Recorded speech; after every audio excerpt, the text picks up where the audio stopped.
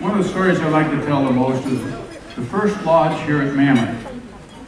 You know, the wing over there? When, in Dave's early days, he bartered a lot. And he traded the plans for that lodge with Art Lavanino, and he gave him a season pass for the plans. And he overpaid him. But the lodge has withstood the onslaught of, as they talked about in the movie, you've never seen a snowstorm until you've seen a Mammoth snowstorm. One year, they lost a Greyhound bus for 4 days. Turned out the bulldozer was driving around on 8 feet of snow on top of the bus. That's the kind of winters we get here. And when after a few years of riding that rope tow, the opportunity came for Dave to, or for anybody in the world to build a chairlift at Mammoth. Everybody said there was too much snow. It was too far away from a major population, and it was too high. And they used Count Van Gottschalk's formula for Sun Valley. And when they built Sun Valley in 1935 and 6, his formula was that it had to be on the Union Pacific Railroad, cannot be above 5,000 feet in elevation because of potential pulmonary problems, and it can't be near a major city because of weekend crowding. 1936. When Dave was building rope tows, he looked at all of those ideas and laughed at them because he was right. It used to be a 7-hour drive from Redondo Beach to here on a 2-lane road. And now, I think the record is 3 hours and 4 minutes. But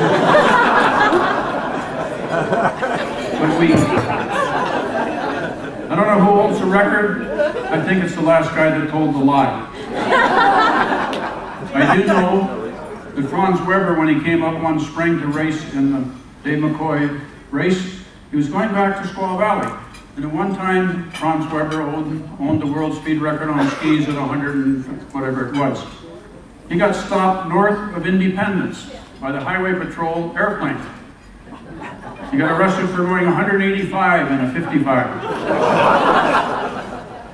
And when he finally got into a stop, they told him to get out of the car and lay on the ground. He said, if I get out of the car, the burglar alarm will go off. And it did. He had some sort of thing in there that if he didn't pull the switch, his wife would phone. But anyway, he was able to get out of it because there was a different arresting officer than the one that gave him the 185-mile-an-hour ticket. Well, Dave and Roma have been riding that motorcycle at 100 miles an hour for 60 years. But they've been going 10,000 miles an hour. As Rusty said, they built everything here, or were behind everything. One of the first Thanksgivings I came to Mammoth, it snowed so hard, and the track came off of one of the weasels, and we couldn't get up here to the rope tows. And everybody that skied at Mammoth that weekend fit in the bar of the Mammoth Tavern. There must have been 60 of us here that weekend. It was a record weekend.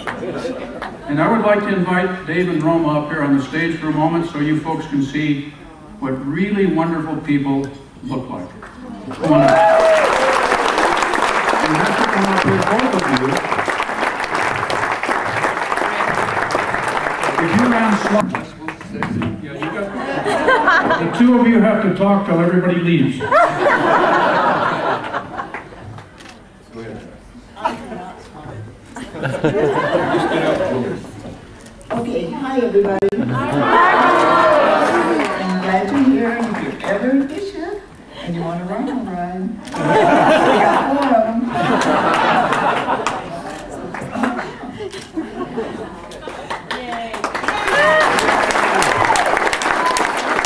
I would like to talk to people I can't see, and I can't see you, but I love talking to you.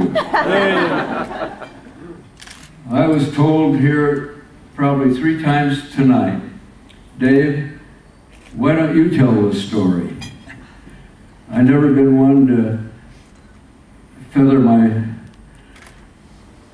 future or my past, but I think it's about time that a little more said. When Roma and I started here, there were 6 people lived in Mammoth. And now, I would have to say that any given day there's over 12,000 people in the community. And so many of you stood up and said you worked at Mammoth. How many of you have made your life follow what you learned here? How many of you? Yeah. Come on. And the reason I say that is I think Mammoth has been the biggest vocational educational center in the United States. And you guys, I congratulate you all for your success.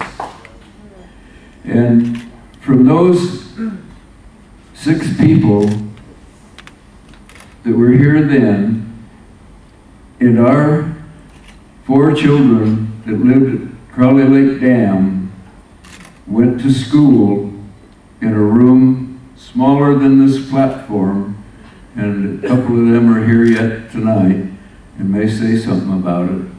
So we started with schools, and like Rusty said, the water district, the fire district, the hospital, and now all of this.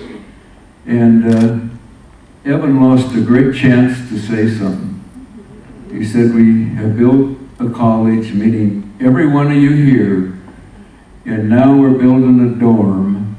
And he said, it's so easy.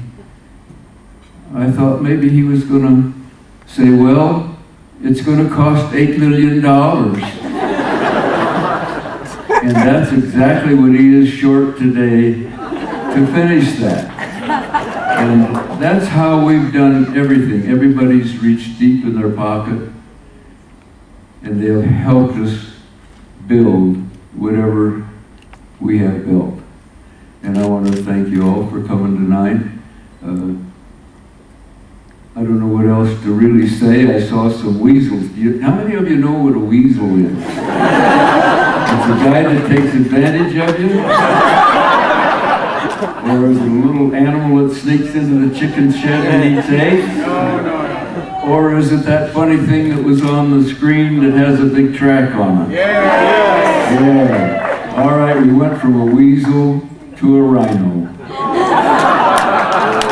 And we don't come up here and ski down the mountain so hard, but we look at the mountains and we take pictures, and we look at them 365 days a year. In a year and a half, that's made 60,000 pictures.